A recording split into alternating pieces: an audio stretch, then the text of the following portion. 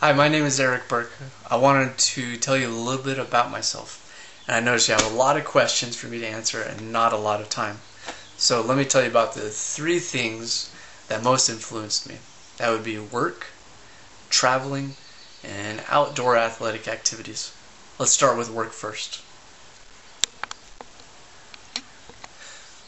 So I've used my degree in environmental science with a minor in chemistry to branch out in several areas of work. Most notably, my work with Outward Bound Adventures and as a classroom teacher. So with Outward Bound Adventures, we took inner city at-risk youth and we take them into the wilderness to give them environmental education, hands-on environmental education. In the classroom, I try to incorporate the same techniques as much as possible with experiments, hands-on, multimodality learning, which means in a variety of different ways, trying to get an education across and concepts to the students. My philosophy bridges across both of them. They kind of go hand in hand. Is that, and it's a quote I use in the classroom, is that education is not the filling of a bucket, but the lighting of a fire.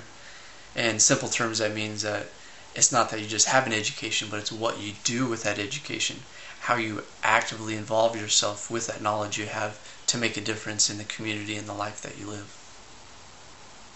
Another influence in my life has been traveling. Working with an outdoor environmental education has allowed me to see national parks and bring those experiences back to the classroom.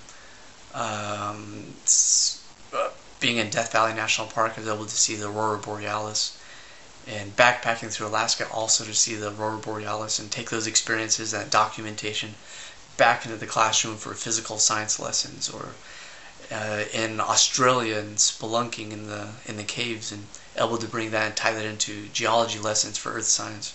Or in Australia we visited the koalas and seeing how slow the koalas move and how that ties into how they're endangered and how that fits into life science. Another influence on my life has been the outdoor athletic activities, like marathon running. I've done 10 marathons, most of them here right in Los Angeles. And triathlons, I've done a couple of them, including a half Ironman. And biking, whether it be in the mountains or I've ridden down the coast of California.